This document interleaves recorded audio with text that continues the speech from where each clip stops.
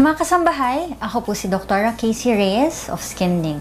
Nandito naman po tayo sa bagong topic natin ngayon, which is Chondrodermatitis Helicis. So ano po ba ang Chondrodermatitis Helicis? Ang Chondrodermatitis Helicis po ay localized inflammatory disorder sa ears. Ang chondro po, ibig sabihin po nito ay cartilage.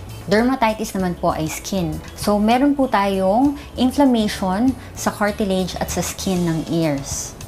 Minsan po yung ibang tao, masasabi nila, ano ba yan? Cancerous ba yan? Or pwede ba siyang nakakahawa? Ang totoo po, hindi siya cancer and hindi po siya nakakahawa. Nagpo-form po siya dahil sa constant pressure sa ears. Usually sa history po ng pasyente, lagi pong natutulog. Yung side po ng ears yung nakatapat sa kama, kaya po laging may pressure sa ears. Pwede din po to sa constant pressure with the use of telephone, or pwede din po siyang harsh effect ng sun or cold. Or pwede din po siyang mangyari kahit walang history ng pressure. Dito po makikita po natin, pwede po siyang mag-appear as lump.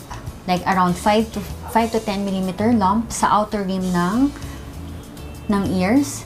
And makikita niyo po dito, pwede po siyang red and pwede magkaroon ng crust or ng scales. Pero nakita niyo po to, kapag tinanggal po natin tong crust na to, pwede pong magkaroon ng raw area dyan. So that's the usual sign of Chondrodermatitis Helicis. Ito naman po, hindi po siya nakakahawa nga. Yun nga lang po, ang problema, nakaka-apekto po siya sa daily living ng pasyente. Dahil yung patient, minsan po sumasakit po ito. Sobrang sakit, especially pag may pressure. So ano po bang mga pwede natin gawin para maiwasan po magkaroon ng ganito? Unang-una, pag po natutulog po tayo, pag tingin natin masyadong painful sa ears, try to avoid pressing the ears to your bed.